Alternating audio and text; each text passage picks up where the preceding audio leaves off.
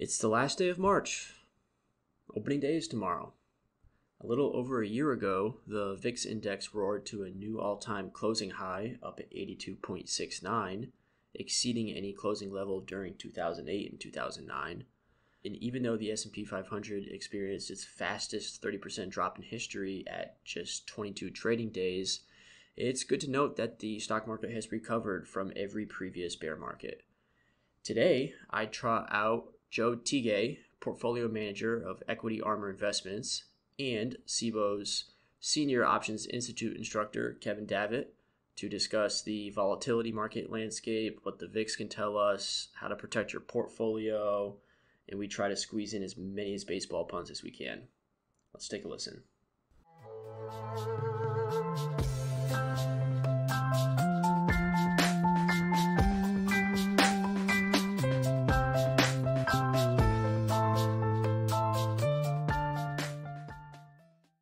Joe, welcome on. First time caller. How are you?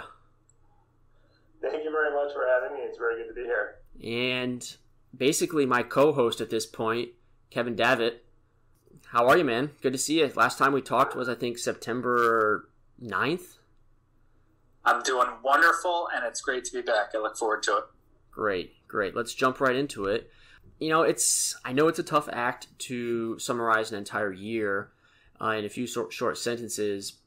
Kevin, is it safe to say that global markets have regained their footing from the past 12 months? That is a tough act, but I think it was Shakespeare and Hamlet where they point out that brevity is the soul of wit, so let's try to get witty. The S&P 500, looking back, experienced a technical bear market between February 19th and March 23rd of last year. Now, as many people know, it was the sharpest 30% decline in history, and it was followed by the fastest bull market in history. So we had a whiplash market. And it might sound fairly obvious to point out that markets, to use your words, have regained their footing when the S&P 500 is up 77% from the March lows of last year. That's the largest 12-month advance for the index since it was introduced in 1957. And you'd have to go back to the mid-1930s for a larger move on a rolling one-year time frame. So the bellwether U.S. equity index is 17% higher than the Feb 2020 highs. So on face and in price terms, the market is on solid footing. I would argue that there's potentially microstructure elements under the market that might indicate future issues, which I imagine we'll get into. What do you have to say about it, Joe? Yeah, I would say that's spot on. It's been a year we won't forget, to say the least. And to say that the market has recovered is an understatement. I think I'm concerned about some of the underpinning aspects of the market, but just where we're sitting today, certainly the markets are at ease with the pandemic situation. Okay. And what is the moment, Kev, you can take this, or what is the defining moment that characterizes a new market cycle in the first place so investors can start to pinpoint whether in looking forward or looking back? Yeah, we love to pinpoint dates, right? I think that's a natural inclination. Mm-hmm. There's probably a couple of ways that you could answer it from a technical perspective. The kind of 2009 to 2020 bull market run ended in March of last year. Now, from a purist standpoint, if you get a 20% move lower in the broad market on a closing basis, textbooks will refer to it as a bear market. Yes. But as I alluded to a minute ago, this bear market was unlike any other. The last two technical bear markets ended in March of 2009 and October of 2002. Those took 517 days and 929 calendar days to play out. The 2020 version took 33 calendar days. So back to your point, if your primary concern or risk is price, then a new bull market began on March 23rd of last year, and it's just over a year old. Joe and I are both kind of focused on derivative markets and volatility, which is a critical component with respect to things like futures and options, those tools. And I imagine we'll get to those, or to viewing the market through that lens shortly. But from a letter of the law standpoint, bull and bear markets are defined by 20% closing moves higher or lower. Wonderful. Wonderful. Joe, what do you got? When it comes to just that stretch, I obviously focus on the VIX a lot, and the VIX sometimes is a leading indicator or an indicator, and I noticed when the market bottoms and the VIX peaks at the same time, that can be a change in sentiment. Of course, that happened in March. Of course, that happened a lot faster than historically it's happened. But when we saw the market recovering and the VIX making a lower low and the market making a new relative high, and I'm talking about the VIX coming down into the 50s and the market coming off of that 35% drop up, down to only 25%, that we could have said was, okay, now we're in a new era. But again, it was only known in hindsight. We didn't know it when it was actually peaking. So that's just kind of the uncertainty of it and what happens with volatility. Okay. Yeah, but when you point out, I think that's an interesting point you bring up. The VIX index on a closing basis peaked last year on the 16th of March, and technically the S&P didn't find a bottom until about a week later. So you could argue that leading indicator worked last year. There isn't any silver bullet, but if you have that on your screen and on your radar, that can be valuable the next time something unforeseen occurs. That's a very good point. Well, let's go straight into volatility, since I know both of you are chomping at the bit here. The volatility markets seem to be revealing a higher volatility regime now. To start, what does that mean, and why is it important to distinguish? Joe, you can go first, and then Kevin can finish. Yeah, so it's all relative. We need to remember last year we had the VIX peaking out in the 80s. It slowly came back down. And now we're kind of settling in where the low side of the range is, maybe the high teens to the low 20s is kind of where the VIX is bouncing around lately. And in the past year, that's low. But if you go back in the last bull market, that's kind of high. As we sit here today, as we're recording this, the S&P 500 is just a few points away from an all-time high, and we still have the VIX in the high teens.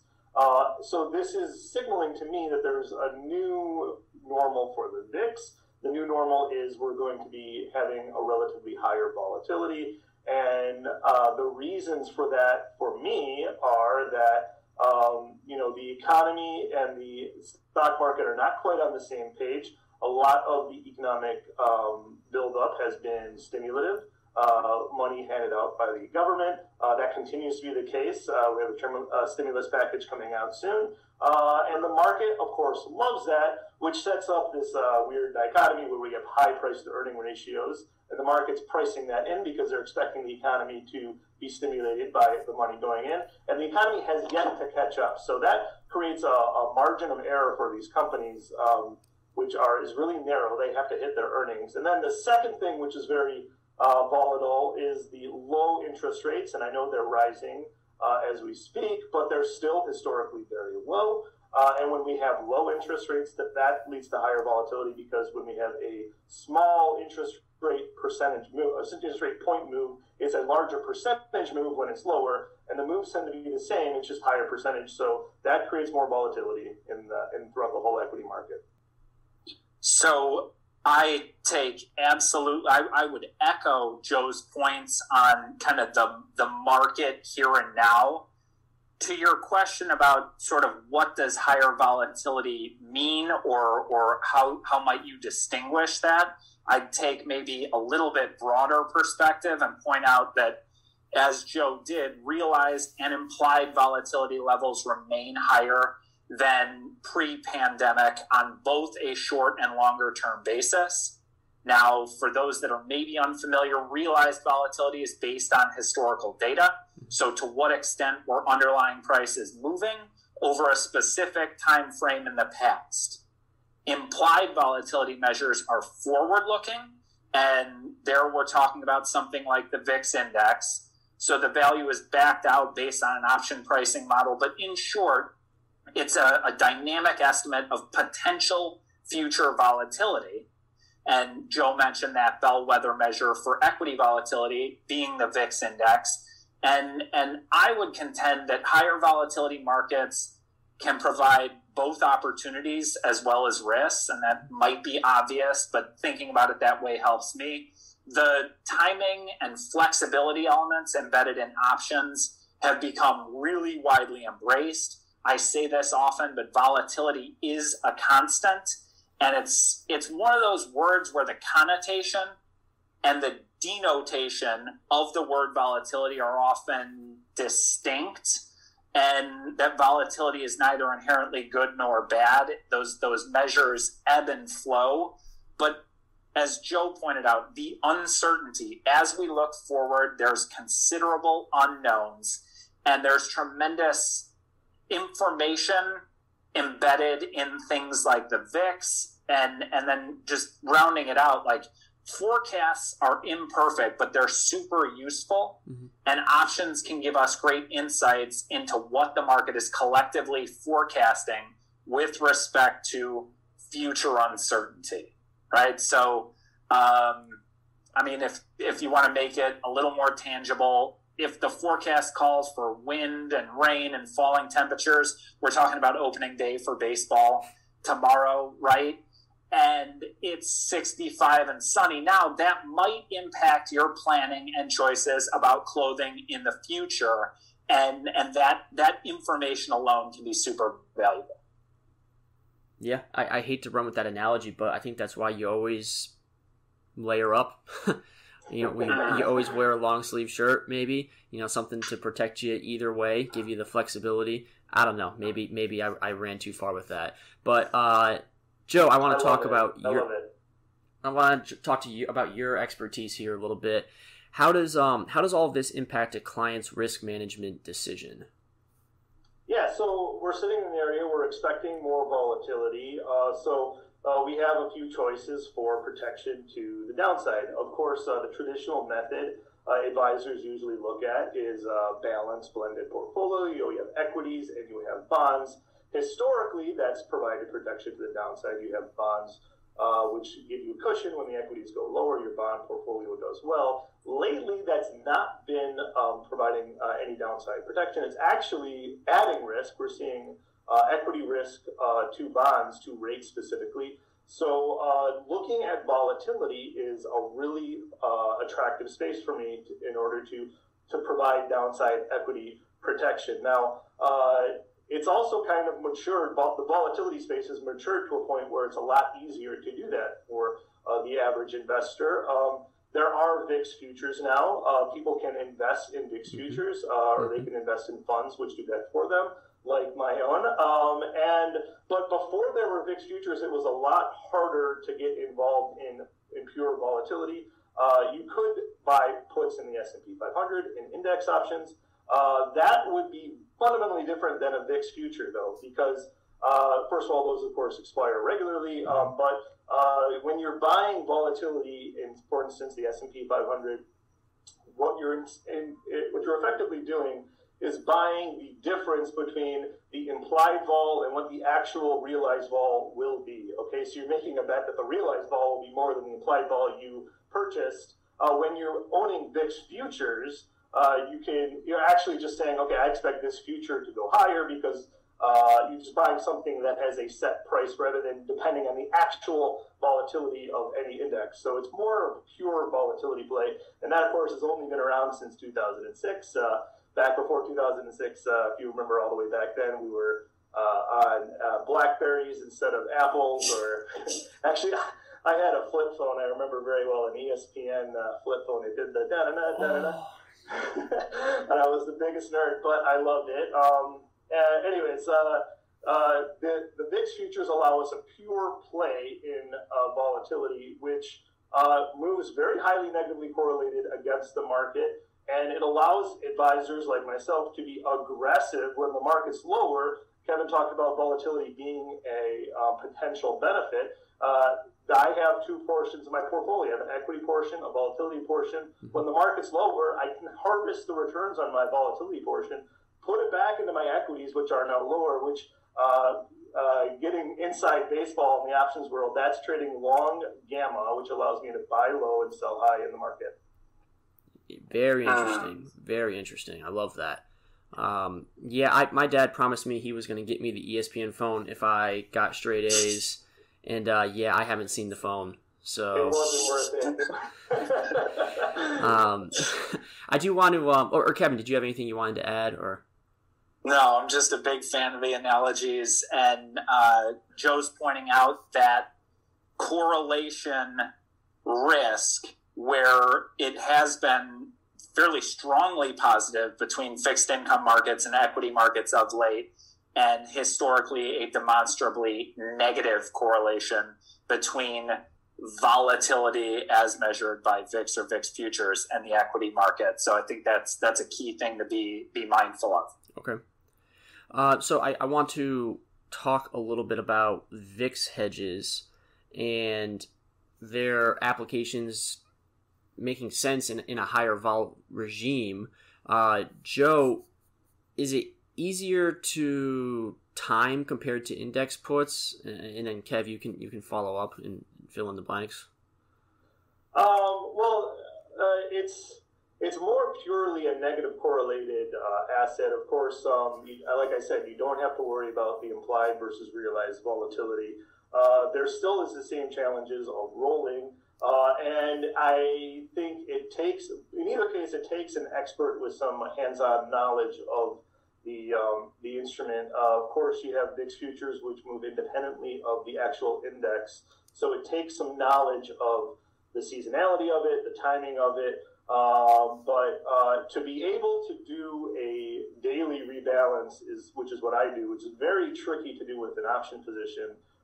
You get a very wide bid-ask spread.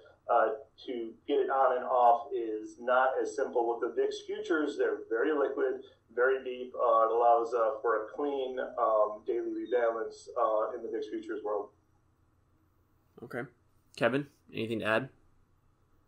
So I'd be careful, and I think Joe did a great job of pointing out that none of this is easy, right? Mm-hmm. And so really understanding the tools and their utility and perhaps your own limitations is important here. And then, as I'm inclined to often do, I sort of take a step back and think about it from a broader perspective. And I would argue that hedges make sense, period, kind of independent of the overall regime. I think the regime might inform your sizing and potentially the monetization of those hedges, okay, which Joe hinted at already, and I might elaborate on. So from a big picture standpoint, hedges are designed to lose money. That's reality, but it's one that many market participants, and particularly new ones, are kind of loath to admit, and I understand it. We want to grow our account balances.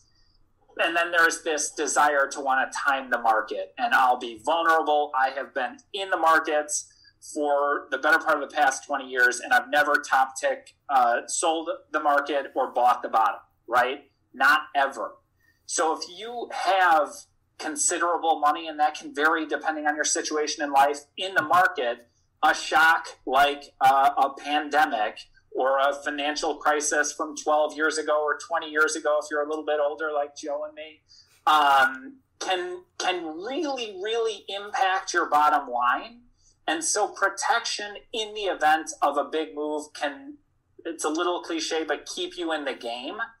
And something Joe hinted at that I would absolutely reinforce, that protection can enable you to allocate capital back into equity markets when they're discounted, as opposed to being reactionary, which is a much more typical behavior when kind of the proverbial house is on fire. So again, understanding that full cost benefit analysis, and if we went back to that weather forecast ahead of baseball, like if you know that inclement weather is a distinct possibility, you plan ahead. Like if you go to Ireland or Scotland without a rain jacket, that's your fault, right?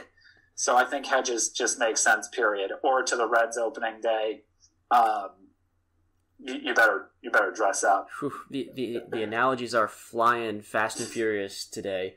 And I really do like what Joe said about the reallocating. That articulated a lot for me. Yeah, maybe if I can play cleanup hitter on that. Go ahead. The bases are loaded here. We're talking about how this hedge is considered to be an insurance, and most people are accepting that insurance will cost money. And again, going back to the implied versus realized trade here, if you buy something implied and it realizes more than the implied, it actually will be profitable. And the way that options are priced is that there's a potential for a move every single day.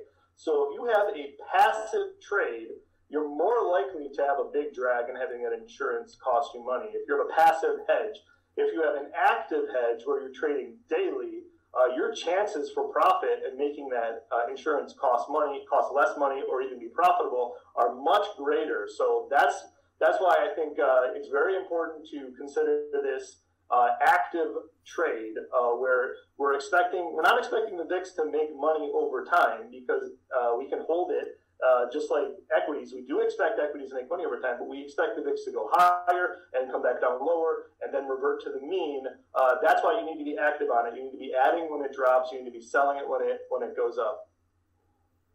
Very, very sound advice. I want to kind of take a page out of Kevin's book here and take a step back. As of right now, I just had it pulled up. Let me see here. VIX is sitting at 19.21. So that's a pretty low level right now. So wouldn't that indicate a sense or return to quote unquote normal levels? I know, Joe, you talked about a new normal. Would you want to explain that a little bit? Yeah, so the VIX has been trending lower for some time. It took a while to crack that 20 mark. There's nothing magical about it, but it seems stubborn to want to fall below there. And we're still trending lower now, but as we are low, we still are having these mini blips back above 20, 22, 23. And I expect more of that to happen because there's still more shaking out of the economy that needs to happen.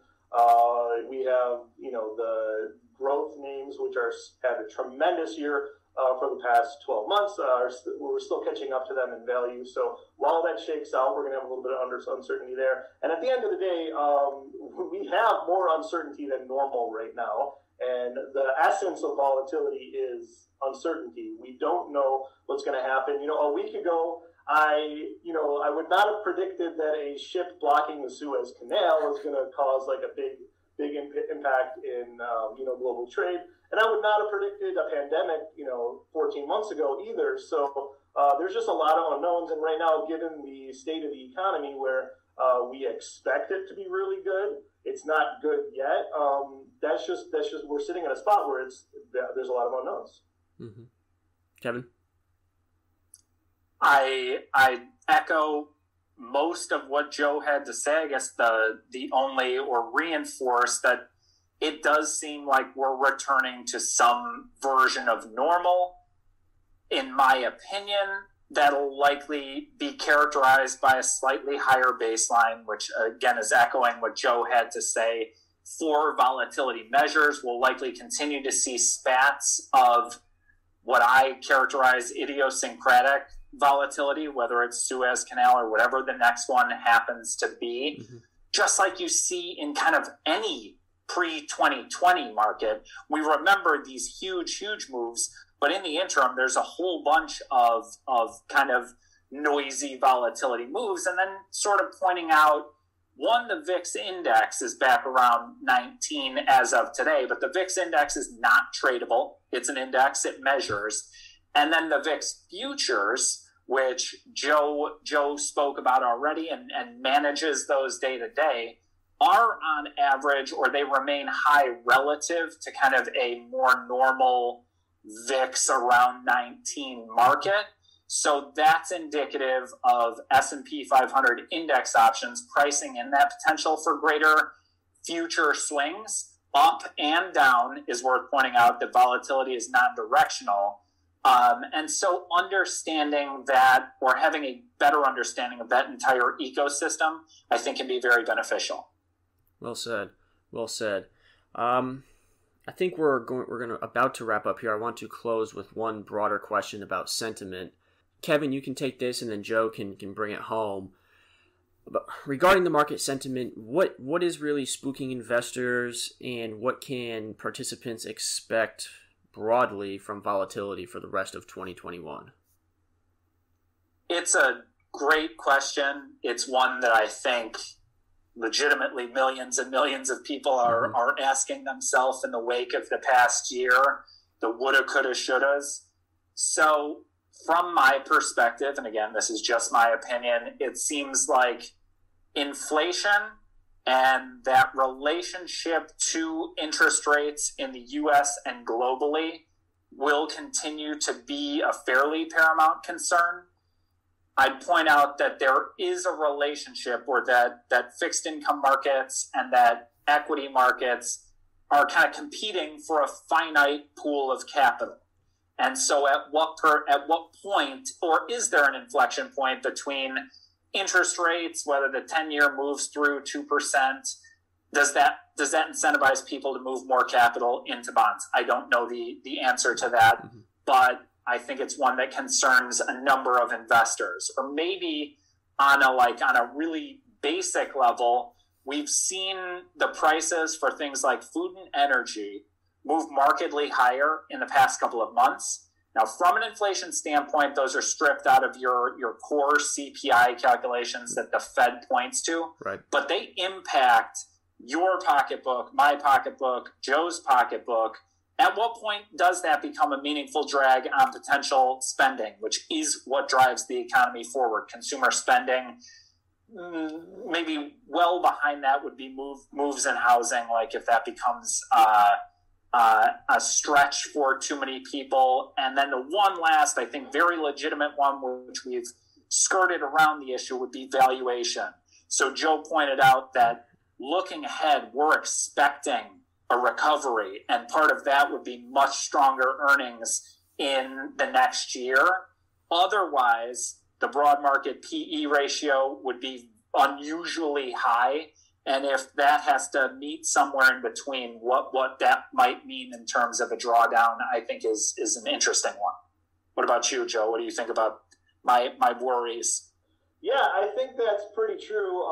And the way that I always think about it also is that there's always a list of worries, though, just like you said, and they're always pressing. They always feel really important. We're always really excited about the next jobs report. We're always really excited about the next FOMC meeting. And at the end of the day, my view doesn't usually change. I think if you have a long-term view, I think the market will be higher if you have a 5 to 10 year horizon. But while the market's going higher, I'm pretty confident periodically, almost once a year, there's going to be a big volatility event. So my view is I always want to be in the market, and I always want to have a hedge. Now, right now, going back to what's currently on my mind, is that, and this is just like a lot of other people I'm talking to, is that they're worried on the market might go up 30% this year, and they'll be in cash. That's one worry. That's just as bad as being down to some people. And then you also have the worry that these really high PE ratios is all these things that we're always worried about, and the market's about to crash. So both things are possible, and that's why, for me, being invested in the market with a hedge is my favorite way to invest, and is why I can sleep easy. Very well said. You're talking about the proactive versus reactive if you're able to manage both of those things. Well put. Very well said. Very well said. Joe, Kevin, I hate to finish with one more analogy, and it's the easy one, but you guys hit it out of the park. I can't thank you enough for coming on. And, Kevin, you're a returning guest, so thank you again. And Joe, hopefully you can come back. All right. You put it on the tee, Patrick. These are 70-mile-an-hour fastballs. Even some guy on the Reds could hit that out of the park. Yeah, there we go. We can log off right now. All right. Cheers, guys.